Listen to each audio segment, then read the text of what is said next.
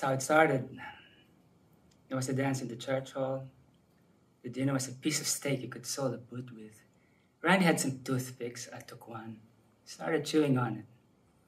Partly because I was nervous. This was my first dance. I was 17.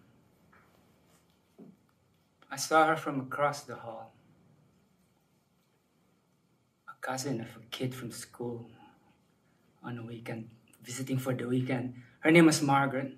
Everybody calling her Marge. Not the most beautiful girl I ever saw.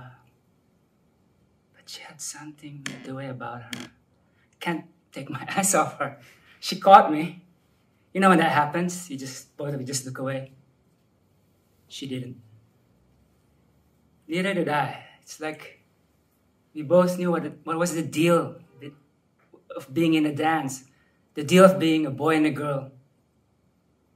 The deal about everything. Then without even looking away, she crossed that hall right up to me. She reached up, grabbed the toothpick and pulled it out of my mouth, and I said, "Why'd you do that for?" And she said, "So that I don't choke on it later when you kiss me." It was all over as far as I was concerned. Haven't popped the question yet, but I will.